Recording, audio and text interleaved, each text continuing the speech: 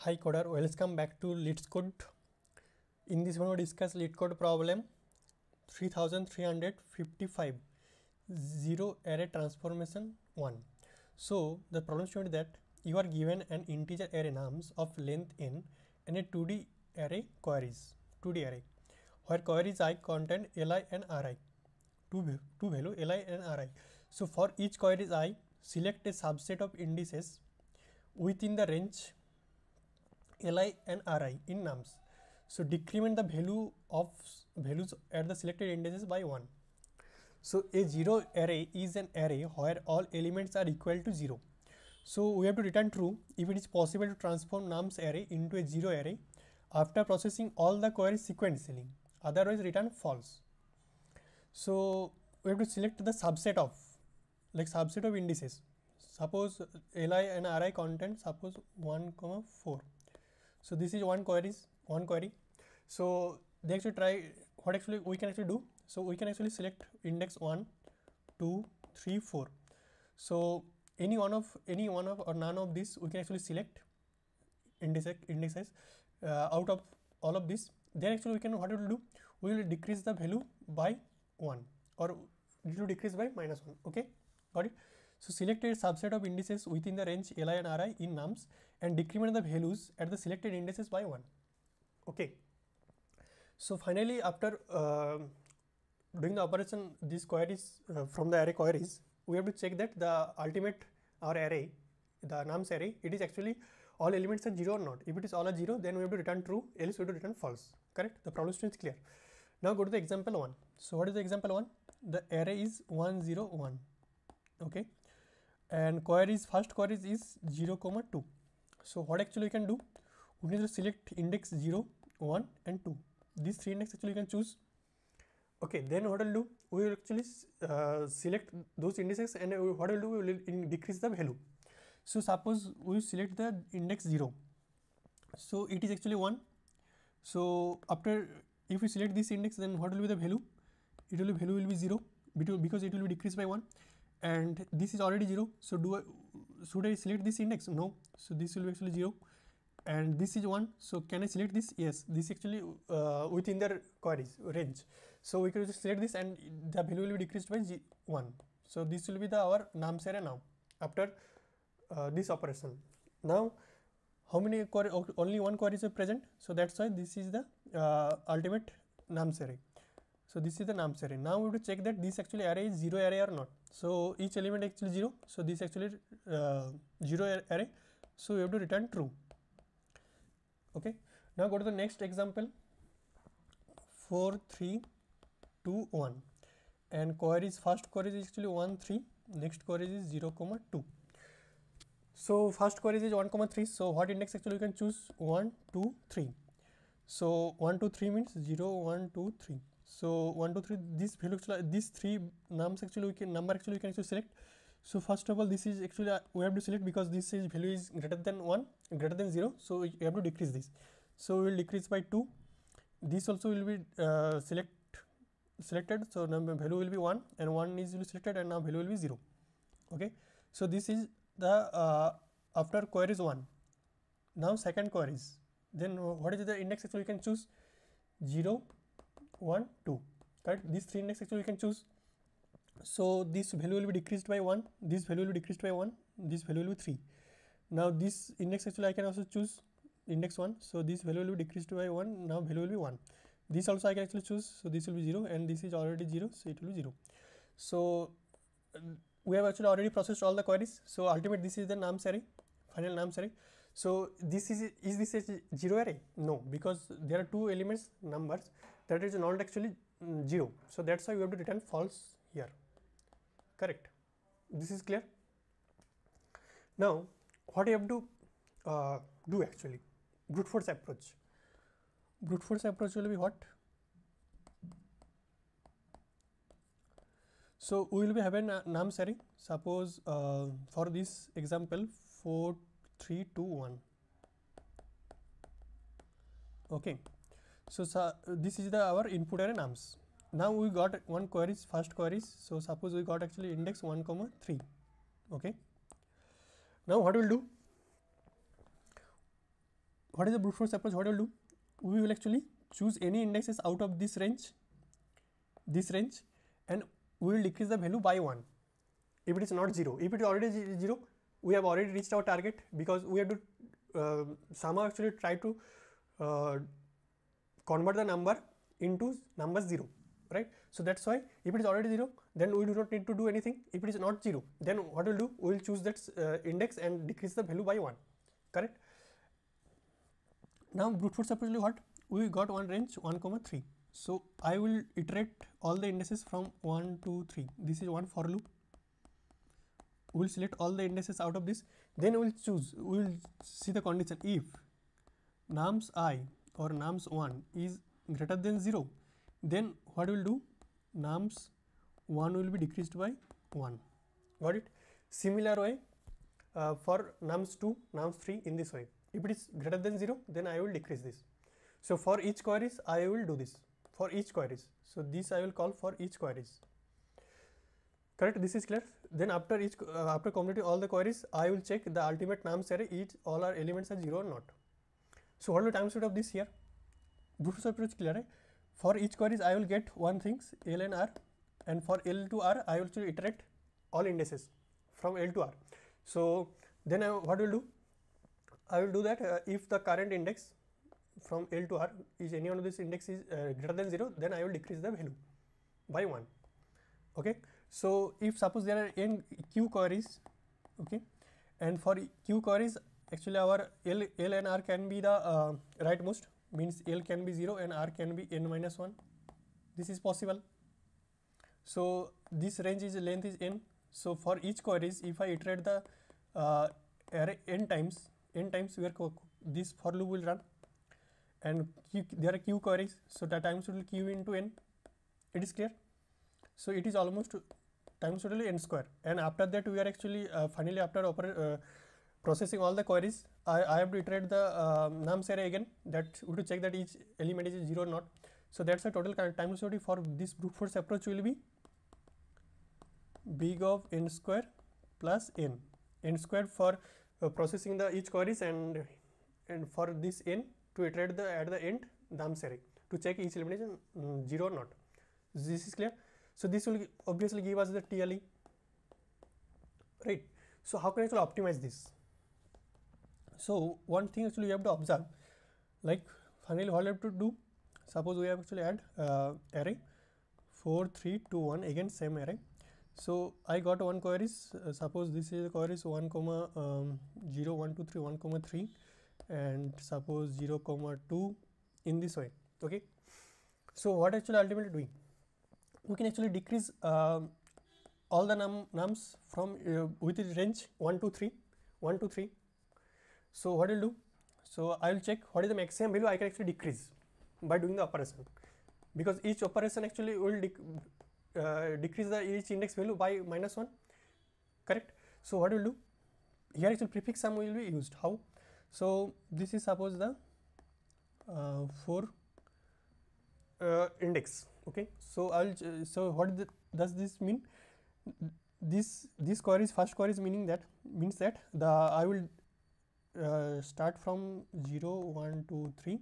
So I will decrease the value from index 1 to 3, right? So I will increase by -1 -1 -1. Okay, so what does that mean actually? This means that from here actually I will decrease the value -1, here also -1 -1, correct? So ultimately what action I can write actually before doing the prefix sum, I will actually store only 1 here, and here actually +1 to select that. Okay, opposite you can reverse also you can do, like you can also store here actually +1 and here actually -1. Okay, so what does it mean, that from index 1 to index 3 our value will be decreased by 1. You can check if I do the prefix sum, then ultimately what will do, so this will store, this will be 0 because there is no actually till now there is no okay, do the actually both the queries, then actually it will be final array, then it will be actually more clear. So this is the after queries 1. Now after queries 2, what does it mean? 0 to 2. So 0 to 2 means 0 1 2 0 1 2 3 4. Why 4 extra? Because I will actually explain later. So 0 to 2. So from index 0 our value will be decreased by 1, and at the index 3 it will be actually, because 0 to 2 it will be the effective range. So at the index 3 I will actually decreased by 1, because from index 3 our value will be, this effect of this decrement will be gone, right? So if I do the prefix sum now, so here actually it is already present +1, and here actually it is present -1. Okay, so if I do the prefix sum, so this will be 1, this will be 1, 2, this will be again 2, this will be 1, this will be actually 0. Okay, this will be always 0 ultimately after doing the prefix sum, because this is the extra index to handle the class 1 situation, because it may present that here actually 0 to 1 to 3 is the last index. So if I do the on which index the effect of this queries will be gone, at the index 4, but there is no 4 index, so that's why to handle this I actually added extra index. Okay, now this is clear why actually extra index. Now now it is clear for you 0, 1, 2, 3, 4. So now you can check for index 0 what is the maximum value I can actually decrease. I can actually maximum decrease 1. It is clear, like you can check what is the ultimate value actually we can achieve. 4, 3, 2, 1. First was 1, 3, then 0, 2. Correct. Now you can check 0, index 0 is effective only one queries. So what is the maximum value I can actually achieve? 4 minus 1, I can actually achieve 3. Correct. Now for index 1, what is the nums value for index 1? 3. And how many maximum, what is the maximum value actually I can actually decrease? 2. So the nums can be achieved up to 1. For this index 2, what is the nums value? Nums value is 2. And how much actually we can decrease by 2. So yeah, it can achieve actually 0. For this 1, so what is the nums value? Nums value is again 1. 1 minus 1, it is actually 0. Correct, for this index. So I can actually achieve 0, but now ultimately you can see what is the maximum value I can actually decrease. Correct. Now this number actually we can achieve 3. So this is not 0, so we have to return false. We do not need to check any other elements, because any one of this is not 0. That means this is not a 0 array. Correct. How is the prefix sum actually helping us here? This actually indicate the maximum queries, the part of this index is how many actually queries it is part of, or how many queries means what is the maximum value I can actually decrease, because here actually we can decrease by 1 only. So that's why if 1 means only 1 query is actually part of this. 2 means 2 queries, Q1 suppose Q2 both, and 3 means 3 queries, Q1 Q2 Q3, 3 queries actually it is part of this. So it can actually effectively decrease by 3 ultimately. Correct. So it is clear. Now ultimately this prefix sum and the nums array I will check I can actually decrease into 0 or not. Okay, so now go to actually code, then it will be more clear. So if the process algorithm and approach is clear, please like the video. If you have any doubt, you can comment on that. And if you not yet subscribed, please subscribe the channel. Now go to actually code. So n is the number of elements present in the input array nums, and there will be queries 2D vector. One will be li and another will be ri. So we will take a prefix vector where actually the n plus 1 I have already explained, because to handle the last index n plus 1. So initially all are effectively 0. So I am actually now traversing the each queries. I will get what? One L and another R. So our effect will start from index L.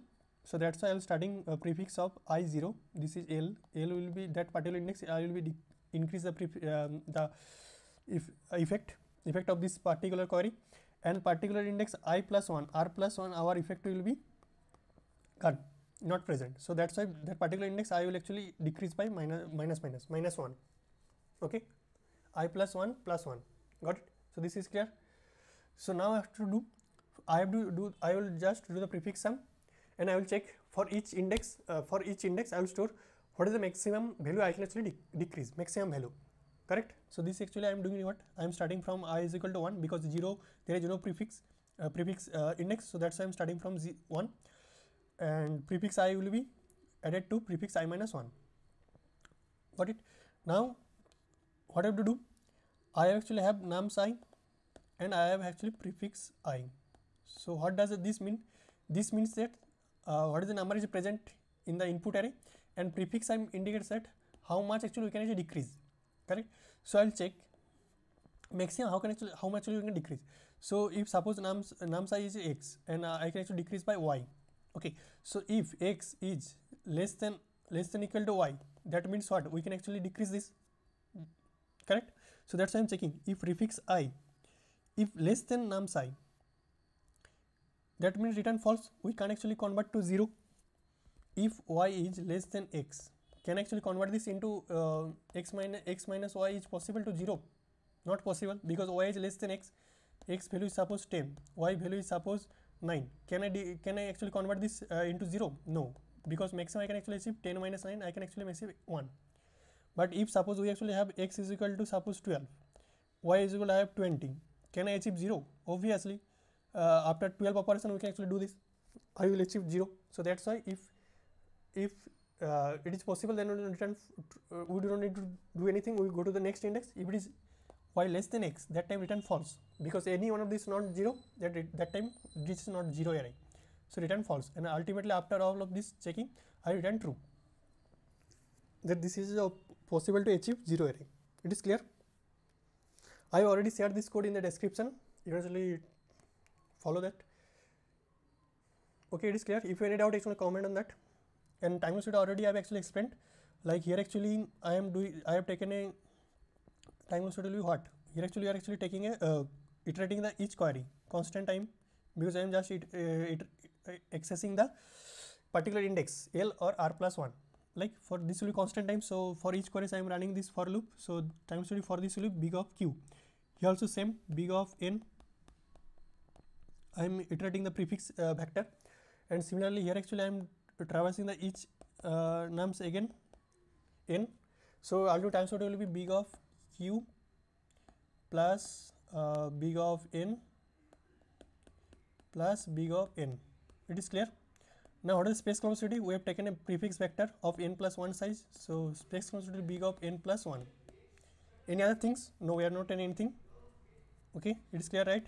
Times one space complexity, and also the approach, how we actually convert this from brute force approach to optimized approach, from n squared to big of n. Here actually ultimately big of n, all are actually linear. Thank you.